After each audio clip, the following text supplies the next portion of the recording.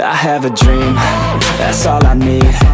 I'll make it happen with some work and belief. Know what I want. Hi, hello friends, welcome to Ignis Fitness. Coming to the topic, ನಾನು macronutrients ಮತ್ತು micronutrients series of ವೀಡಿಯೋಸ್ನ ತರ್ತೀನಿ ಅಂತ ಹೇಳಿದ್ದೆ. ಅದೇ ಪ್ರಕಾರವಾಗಿ ಮ್ಯಾಕ್ರೋನ್ಯೂಟ್ರಿಯೆಂಟ್ಸಲ್ಲಿ ಬರುವಂಥ carbohydrate, protein ಮತ್ತು ಫ್ಯಾಟ್ದು ಸೀರೀಸ್ ಆಫ್ ವೀಡಿಯೋಸ್ನ ನಿಮ್ಮ ಮುಂದೆ ತಂದಿದ್ದೆ.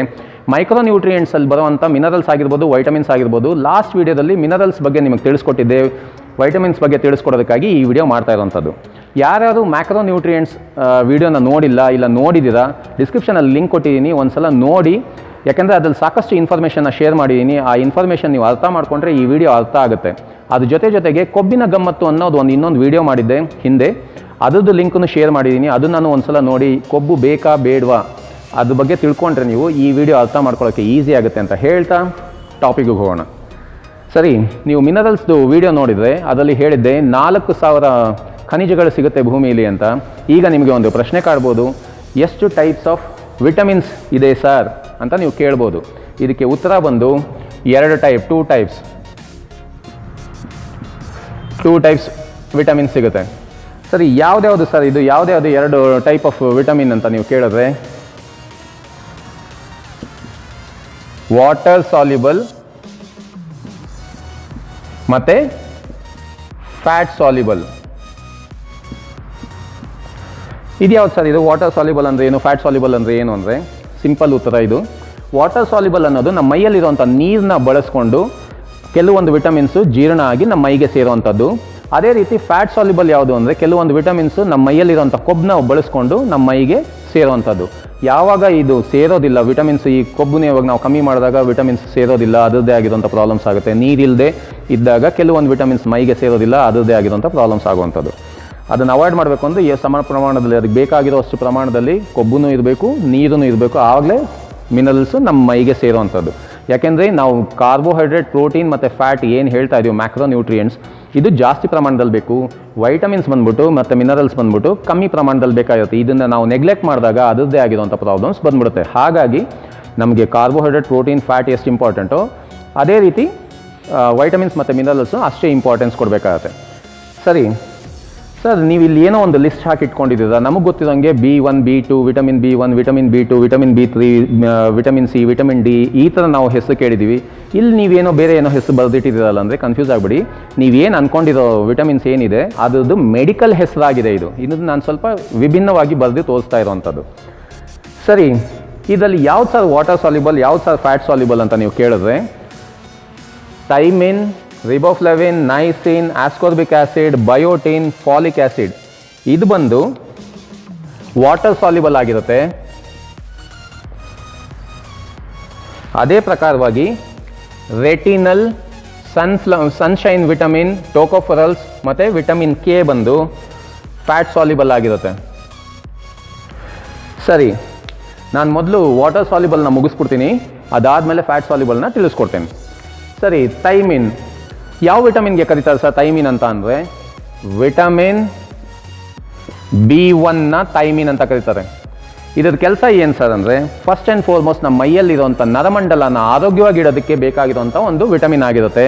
ಅದ್ರ ಜೊತೆಗೆ ನಾವು ತಗೊಳ್ತಾ ಇರೋಂಥ ಕಾರ್ಬೋಹೈಡ್ರೇಟ್ಸ್ ಏನಿರುತ್ತೆ ಅಂದರೆ ರಾಗಿ, ಗೋಧಿ, ಜೋಳ ಅಂದರೆ ಸಿಂಪಲ್ ಕಾರ್ಬೋಹೈಡ್ರೇಟ್ ಆಗಿರ್ಬೋದು, ಇಲ್ಲ ಕಾಂಪ್ಲೆಕ್ಸ್ ಕಾರ್ಬೋಹೈಡ್ರೇಟ್ ಆಗಿರ್ಬೋದು. ಈ ಕಾರ್ಬೋಹೈಡ್ರೇಟ್ನ ಯೂಟಿಲೈಸ್ ಮಾಡ್ಕೊಳ್ಳೋದಕ್ಕೆ ಈ ವಿಟಮಿನ್ ಬೇಕಾಗಿರೋವಂಥದ್ದು, ಉಪಯೋಗಿಸ್ಕೊಳ್ಳೋಕ್ಕೆ ಬೇಕಾಗಿರೋವಂಥ ಒಂದು ವಿಟಮಿನ್ ಆಗಿರುತ್ತೆ.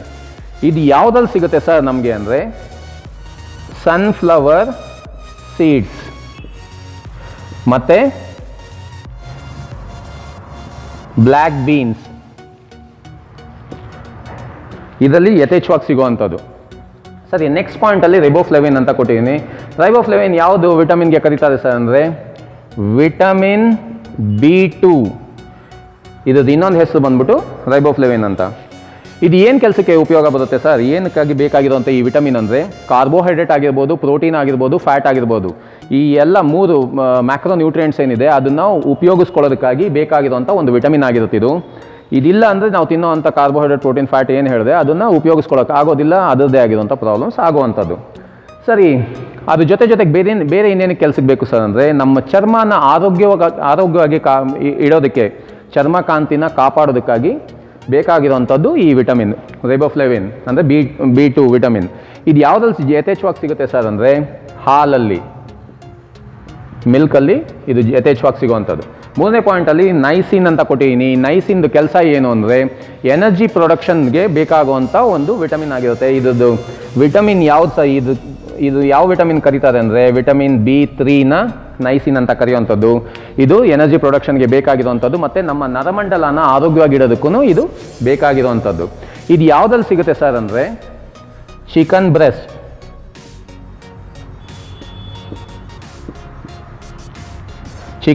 ಮತ್ತು ಮಾಂಸ.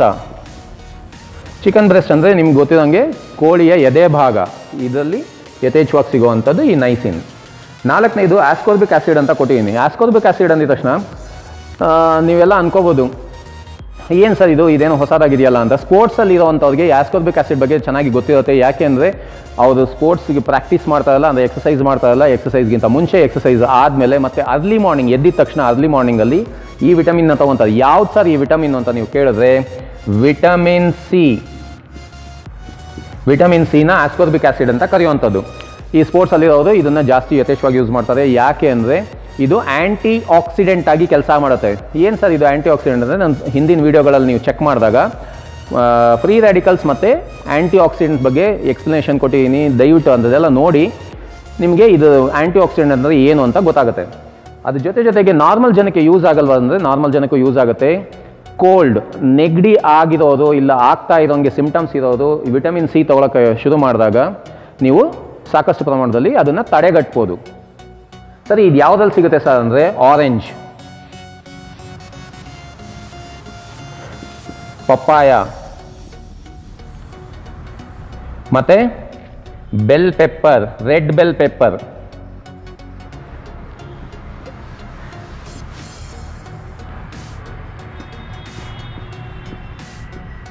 ಇದ್ಯಾವ ಸರ್ ರೆಡ್ ಬೆಲ್ ಪೆಪ್ಪರ್ ಅಂದರೆ ಕೆಂಪು ದಪ್ಪ ಮೆಣಸಿನಕಾಯಿ. ಕೆಂಪು ದಪ್ಪ ಮೆಣಸಿನಕಾಯಿ ನೋಡಿದ್ರಲ್ಲ, ಕೆಂಪು, ಹಳದಿ ಮತ್ತು ಹಸಿರು 3 ಥರದ್ದು ಬರುತ್ತೆ. ಆ ಕೆಂಪು ಮೆಣಸಿನಕಾಯಿ ಬಂದು ಈ ಆಸ್ಕೋರ್ಬಿಕ್ ಆ್ಯಸಿಡ್ ವಿಟಮಿನ್ ಸಿ ಯಥೇಚ್ಛವಾಗಿ ಸಿಗುವಂಥದ್ದು. ನೆಕ್ಸ್ಟ್ ಪಾಯಿಂಟಲ್ಲಿ ನಾನು ಬಯೋಟಿನ್ ಅಂತ ಕೊಟ್ಟಿದ್ದೀನಿ. ಈ ಬಯೋಟಿನ್ದು ಕೆಲಸ ಏನು ಸರ್ ಅಂದರೆ ನಮ್ಮ ಮೈಯಲ್ಲಿ 2 ಥರ ರಕ್ತ ಕಣಗಳಿದೆ. ಒಂದು ಬಿಳಿ ರಕ್ತ ಕಣ ಮತ್ತು ಒಂದು ಕೆಂಪು ರಕ್ತ ಕಣ. ಈ ಕೆಂಪು ರಕ್ತ ಕಣಗಳನ್ನ ಆರೋಗ್ಯವಾಗಿಡೋದಕ್ಕಾಗಿ ಬೇಕಾಗಿರುವಂಥ ಒಂದು ವಿಟಮಿನ್ ಆಗಿರುತ್ತೆ ಇದು. ಬಿಳಿ ರಕ್ತ ಕಣಗಳು ಬಂದು ನಮ್ಮ ಆರೋಗ್ಯನ ಕಾಪಾಡೋಕ್ಕೆ ಅಂದರೆ ರೋಗ ನಿರೋಧಕ ಶಕ್ತಿಯಾಗಿ ಕೆಲಸ ಮಾಡ್ತಾ ಇರುತ್ತೆ. ಕೆಂಪು ರಕ್ತ ಕಣಗಳು ಬಂದು ನಾವು ತಿಂದಿರೋ ಆಹಾರದಲ್ಲಿರುವಂಥ ಸತ್ವಾಂಶ ಮತ್ತು ಆಮ್ಲಜನಕನ ಕೋಶಗಳಿಗೆ ತೊಗೊಂಡು ಹೋಗುವಂಥ ಕೆಲಸ ಮಾಡೋದ್ರಿಂದಾಗಿ ಕೆಂಪು ರಕ್ತ ಕಣಗಳನ್ನ ಆರೋಗ್ಯವಾಗಿಡೋದಕ್ಕೆ ಯೂಸ್ ಆಗುವಂಥದ್ದು ಇದು. ಇದು ಯಾವುದರಲ್ಲಿ ಸರ್ ಯಥೇಚ್ಛವಾಗಿ ಸಿಗುತ್ತೆ ಅಂದರೆ liver. Non vegetarian ಆಗಿರೋರಿಗೆ liver, vegetarian ಆಗಿರೋರಿಗೆ tomato ಮತ್ತು ಇನ್ನೊಂದು ಬಂದು ಆಲ್ಮಂಡ್ಸ್. ಶ್ರೀಮಂತರ ಕಳ್ಳೆಕಾಯಿ ಅಂತ ಏನು ಕರಿತೀವಿ, ಬಾದಾಮಿ ಅಂತ ಏನು ಕರಿತೀವಿ, ಅದರಲ್ಲಿ ಇದು ಯಥೇಚ್ಛವಾಗಿ ಸಿಗುವಂಥದ್ದು. ಮತ್ತು 6ನೇ ಪಾಯಿಂಟಲ್ಲಿ ನಾನು ಫಾಲಿಕ್ ಆ್ಯಸಿಡ್ ಅಂತ ಕೊಟ್ಟಿದ್ದೀನಿ. ಏನಿದು ಫಾಲಿಕ್ ಆ್ಯಸಿಡು? ಲೇಡೀಸ್ಗೆ ಸಾಧಾರಣವಾಗಿ ಗೊತ್ತಿರುತ್ತೆ, ಮದುವೆ ಆಗಿರೋ ಲೇಡೀಸ್ಗೆ ಪ್ರೆಗ್ನೆನ್ಸಿ ಟೈಮಲ್ಲಿ ಈ ಫಾಲಿಕ್ ಆ್ಯಸಿಡ್ನ ಕೊಡ್ತಾರೆ. ಏನಕ್ಕಾಗಿ ಸರ್ ಅಂದರೆ ರೀಪ್ರೊಡಕ್ಷನ್ ಆಫ್ ನ್ಯೂ ಸೆಲ್ಸ್, ಅಂದರೆ ಹೊಸ ಕೋಶಗಳನ್ನ ಹುಟ್ಟು ಹಾಕೋದಕ್ಕಾಗಿ ಬೇಕಾಗುವಂಥದ್ದು ಒಂದು ಫಾಲಿಕ್ ಆ್ಯಸಿಡ್. ಇದು ಸ್ಪೋರ್ಟ್ಸಲ್ಲಿ ಇರೋರಿಗೆ ಯೂಸ್ ಆಗಲ್ವ ಸರ್ ಅಂದರೆ ಸ್ಪೋರ್ಟ್ಸಲ್ಲಿ ಇರೋರಿಗೆ ಯೂಸ್ ಆಗುತ್ತೆ. ವರ್ಕೌಟ್ಗಿಂತ ಮುಂಚೆ ವೆಯ್ಟ್ ಟ್ರೈನಿಂಗ್ ವರ್ಕೌಟ್ ಏನು ಮಾಡ್ತಾ ಇರ್ತಾರೆ ಅವರು ಪ್ರಾಕ್ಟೀಸ್ ಮಾಡ್ತಾ ಇರ್ತಾರೆ, ಅದಕ್ಕಿಂತ ಮುಂಚೆ ಅವರು ಪ್ರೀ ವರ್ಕೌಟಲ್ಲಿ ತಗೋಬೋದಂಥ ಒಂದು ವಿಟಮಿನ್ ಆಗಿರುತ್ತೆ ಇದು. ಯಾಕೆ ಅಂದರೆ ಇದು ಬ್ಲಡ್ ಸಪ್ಲೈನ ಜಾಸ್ತಿ ಮಾಡುತ್ತೆ ಸ್ಪೋರ್ಟ್ಸಲ್ಲಿರೋರಿಗೆ. ನಾರ್ಮಲ್ ಆಗಿರೋವಂಥವ್ರಿಗೆ ಡಿಫಿಷಿಯನ್ಸಿ ಇದ್ದಾಗ, ಕೋಶಗಳು ಉತ್ಪತ್ತಿ ಆಗದೆ ಇರೋರಿಗೆ ಡಿಫಿಷಿಯನ್ಸಿ ಇದ್ದಾಗ ಇದು ತಗೊಳ್ಳೋದ್ರಿಂದ ಜಾಸ್ತಿ ಕೋಶಗಳು ಉತ್ಪತ್ತಿ ಆಗುತ್ತೆ, ಅದರಿಂದ ನಾವು ಸ್ಟ್ರಾಂಗ್ ಆಗಿರ್ತೀವಿ. ಸರಿ, ಇದು ಯಾವುದರಲ್ಲಿ ಸಿಗುತ್ತೆ ಸರ್, ಏನಾಗುತ್ತೆ, ಇದು ಏನಕ್ಕಾಗಿ ಬೇಕಾಗಿರೋದು ಅಂದರೆ ಯಾವುದರಲ್ಲಿ ಸಿಗುತ್ತೆ ಅನ್ನೋದು ನೋಡೋದಾಯಿತು ಅಂದರೆ ಸ್ಪಿನಾಚ್. ಇದು ಕೇಳಿದ ತಕ್ಷಣ ನಿಮಗೆ ಸ್ವಲ್ಪ ಅನಿಸಿರುತ್ತೆ, ಸ್ಪಿನಾಚ್ ಎಲ್ಲೋ ಕೇಳಿದ್ದೀನಲ್ಲ ಅಂತ. ಬೇರೆ ಯಾವುದೂ ಅಲ್ಲ, ಸ್ಪಿನಾಚ್ ಅನ್ನೋದು ಬಂದ್ಬಿಟ್ಟು ಒಂದು ಸೊಪ್ಪು, ಪಾಲಕ್ ಸೊಪ್ಪು ಅಂತ ಏನು ಕರಿತೀವಿ ಅದನ್ನೇ ಸ್ಪಿನಾಚ್ ಅನ್ನೋದು, ಅದರಲ್ಲಿ ಯಥೇಚ್ಛವಾಗಿ ಸಿಗುವಂಥದ್ದು. ಇದು ಪಾಲಕ್ ಸೊಪ್ಪು ಏನು ಮಾಡುತ್ತೆ, ನಮ್ಮ ಮೈಯಲ್ಲಿ ಟೆಸ್ಟೋಸ್ಟೆರಾನ್ನ ಮಿಮಿಕ್ ಮಾಡುತ್ತೆ. ಟೆಸ್ಟೋಸ್ಟೆರಾನ್ ಪ್ರೊಡಕ್ಷನ್ ಜಾಸ್ತಿ ಆಗಿರೋ ಥರ ತೋರಿಸ್ಕೊಳ್ಳುತ್ತೆ. ಹಾಗಾಗಿ ಮಾಂಸ ಬೆಳವಣಿಗೆಗೆ ಯೂಸ್ ಆಗುವಂಥದ್ದು ಒಂದು ಸೊಪ್ಪಾಗಿರೋದ್ರಿಂದ ಸೊಪ್ಪು ಒಳ್ಳೆಯದು, ಪಾಲಕ್ ಸೊಪ್ಪು ಒಳ್ಳೆಯದು. ಸರಿ, ಒಂದು ಪಾರ್ಟ್ ಆಫ್ ದ ವಿಡಿಯೋ ಮುಗೀತು. ಅಂದರೆ ವಾಟರ್ ಸಾಲ್ಯುಬಲ್ ವಿಟಮಿನ್ಸ್ ಬಗ್ಗೆ ನಾನು ನಿಮಗೆ ತೋರಿಸ್ಕೊಟ್ಟಿದ್ದೀನಿ. ಈಗ ಫ್ಯಾಟ್ ಸಾಲ್ಯುಬಲ್ ವಿಟಮಿನ್ಸ್ ಬಗ್ಗೆ ತೋರಿಸ್ಕೊಡ್ತೇನೆ. ರೆಟಿನಲ್. ಯಾವ ವಿಟಮಿನ್ಗೆ ಸರ್ ರೆಟಿನಲ್ ಅಂತ ಕರೀತಾರೆ ಅಂದರೆ ವಿಟಮಿನ್ ಎ. ವಿಟಮಿನ್ ಎನ ರೆಟಿನಲ್ ಅಂತ ಕರೆಯುವಂಥದ್ದು. ಇದು ಯಾವುದಕ್ಕೆ ಸರ್ ಯೂಸ್ ಆಗುತ್ತೆ ಅಂದರೆ ಆರೋಗ್ಯವಾದ ದೃಷ್ಟಿಗೆ ಬೇಕಾಗುವಂಥ ಒಂದು ವಿಟಮಿನ್ ಆಗಿರುತ್ತೆ. ನಮ್ಮ ಮೂಳೆಗಳನ್ನ ಆರೋಗ್ಯವಾಗಿ ಕಾಪಾಡೋದಕ್ಕೆ ಬೇಕಾಗುತ್ತೆ. ಮತ್ತು ಇದನ್ನು ಚರ್ಮನ ಕಾಂತಿಯುತವಾಗಿ ಇಡೋದಕ್ಕೂ ಈ ವಿಟಮಿನ್ ಎ ಬೇಕಾಗುವಂಥದ್ದು. ಯಾವುದರಲ್ಲಿ ಸಿಗುತ್ತೆ ಸರ್ ಅಂದರೆ ಸ್ವೀಟ್ ಪೊಟ್ಯಾಟೊ, ಅಂದರೆ ಸ್ವೀಟ್ ಪೊಟ್ಯಾಟೊ ಬೇರೆ ಯಾವುದೂ ಅಲ್ಲ, ಸಿಹಿಗೆಣಸು ಅದರಲ್ಲಿ ಸಿಗುವಂಥದ್ದು. ಮತ್ತು ಕ್ಯಾರೆಟ್, ಇದರಲ್ಲಿ ಯಥೇಚ್ಛವಾಗಿ ವಿಟಮಿನ್ ಎ ಸಿಗುವಂಥದ್ದು. ಎರಡನೇದಲ್ಲಿ ಸನ್ಶೈನ್ ವಿಟಮಿನ್ ಅಂತ ಕೊಟ್ಟಿದ್ದೀನಿ. ಸನ್ಶೈನ್ ವಿಟಮಿನ್ ಏನು ಸರ್ ಅಂದರೆ ಇದು ಬೇರೆ ಯಾವುದೂ ಅಲ್ಲ, ಕೆಲವ್ರಿಗೆ ಇದು ಗೊತ್ತಾಗ್ಬಿಟ್ಟಿರುತ್ತೆ, ವಿಟಮಿನ್ ಡಿ ಬಂದು ಸನ್ಶೈನ್ ವಿಟಮಿನ್ ಅಂತ ಕರೆಯುವಂಥದ್ದು. ಇದು ಏನಕ್ಕೆ ಸರ್ ಬೇಕು ಅಂದರೆ ಮಿನರಲ್ಸ್ ವಿಡಿಯೋನ ನೋಡಿ ಅದರಲ್ಲಿ ಈ ಪಾಯಿಂಟ್ನ ನಾನು ಮೆನ್ಷನ್ ಮಾಡಿದ್ದೀನಿ. ಫಾಸ್ಫರಸ್ ಖನಿಜ ಏನಿದೆ ಅದನ್ನು ನಮ್ಮ ಮೈಗೆ ಸೇರಿಸೋದಕ್ಕೆ ಮತ್ತು ಕ್ಯಾಲ್ಸಿಯಂನ ನಮ್ಮ ಮೈಗೆ ಸೇರಿಸೋದಕ್ಕೆ ಬೇಕಾಗಿರುವಂಥದ್ದು ಒಂದು ವಿಟಮಿನ್ ಡಿ ಈ ವಿಟಮಿನ್ ಆಗಿರುತ್ತೆ. ಏನಾಗುತ್ತೆ ಅಂದರೆ ನಾವು ಕ್ಯಾಲ್ಸಿಯಂ ಪದಾರ್ಥ ತಿಂದಿದ್ರು ನಾವು ಆ ಕ್ಯಾಲ್ಸಿಯಂ ನಮ್ಮ ಮೈಗೆ ತಗೋಬೇಕು, ನಮ್ಮ ಮೈಯಲ್ಲಿ ಸೇರ್ಕೋಬೇಕು ಅಂದರೆ ಈ ವಿಟಮಿನ್ ಇಲ್ಲ ಅಂದರೆ ಸೇರೋದಿಲ್ಲ.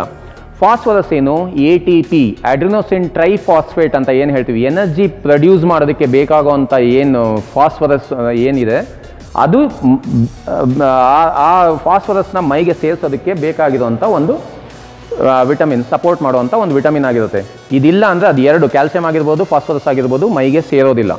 ಹಾಗಾಗಿ ಇದು ಬೇಕಾಗಿರುವಂಥದ್ದು. ಇದು ಯಾವುದರಲ್ಲಿ ಸಿಗುತ್ತೆ ಅಂತ ನೀವು ಕೇಳಿದ್ರೆ ಹೋಲ್ ಎಗ್, ಪೂರ್ತಿಯಾದ ಮೊಟ್ಟೆ, ಅರಿಶಿನ ಮತ್ತು ಬಿಳಿ ಭಾಗ, ಆಲ್ಬುಮಿನ್ ಮತ್ತು ಯೋಕು, ಅದು ಜೊತೆಗೆ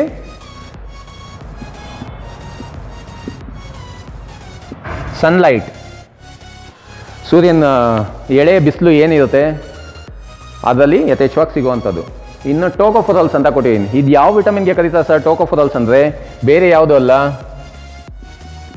ವಿಟಮಿನ್ ಇ ನಾವು ಟೋಕೋಫೆರಾಲ್ಸ್ ಅಂತ ಕರೆಯೋದು. ಇದ್ರದ್ದು ಕೆಲಸ ಏನು ಸರ್, ಏನು ಮಾಡುತ್ತೆ ಇದು, ನಾವು ಏನಕ್ಕಾಗಿ ತಗೋಬೇಕು ಅಂದರೆ ಎಕ್ಸಸೈಸ್ ಮಾಡಿ ಸ್ಟ್ರೈನ್ ಆಗಿರೋವಂಥವ್ರು ಇದನ್ನು ತೊಗೊತಾರೆ. Immediately after the workout, post ವರ್ಕೌಟಲ್ಲಿ vitamin ಇನ ತಗೊಳ್ಬೇಕು. ತಗೊಂಡಾಗ ನಮಗೆ ಆ ಸ್ಟ್ರೆಸ್ಸಿಂದ ಹೊರಗಡೆ ಬರೋಕ್ಕೆ ಈಸಿ ಆಗುತ್ತೆ. ಹಾಗಾದರೆ ನಾರ್ಮಲ್ ಪರ್ಸನ್ಗೆ ಯೂಸ್ ಇಲ್ವಾ ಸರ್ ಅಂದರೆ ನಾರ್ಮಲ್ ಪರ್ಸನ್ಗೂ ಯೂಸ್ ಆಗುತ್ತೆ. ಯಾರು ತುಂಬ ಸ್ಟ್ರೆಸ್ಫುಲ್ ಕೆಲಸಗಳನ್ನ ಮಾಡ್ತಾ ಇರ್ತಾರೆ, ತೂಕ ಎತ್ತೋದು, ತೂಕ ಇಳಿಸೋದು, ಇಂಥ ಕೆಲಸಗಳೆಲ್ಲ ಮಾಡ್ತಾ ಇರ್ತಾರೆ, ಇಲ್ಲ ಮನೆ ಕೆಲಸ ಮಾಡಿ ಸುಸ್ತಾಗಿರ್ತಾರೆ, ಅಂಥವರು ಈ ಟೋಕೋಫೆರಾಲ್ ಅಂದರೆ ವಿಟಮಿನ್ ಇನ ತೊಗೊಂಡ್ರೆ ಅವ್ರಿಗೆ ಇನ್ಸ್ಟೆಂಟಾಗಿ ಒಂದು ಬೂಸ್ಟಪ್ ಸಿಗುತ್ತೆ. ಅದಕ್ಕಾಗಿ ಬೇಕಾಗಿರುವಂಥದ್ದು. ಇದು ಯಾವುದ್ರಲ್ಲಿ ಸಿಗುತ್ತೆ ಸರ್ ಅಂದರೆ ಪಪ್ಪಾಯ, ಆಲಿವ್ ಆಯಿಲ್ ಮತ್ತು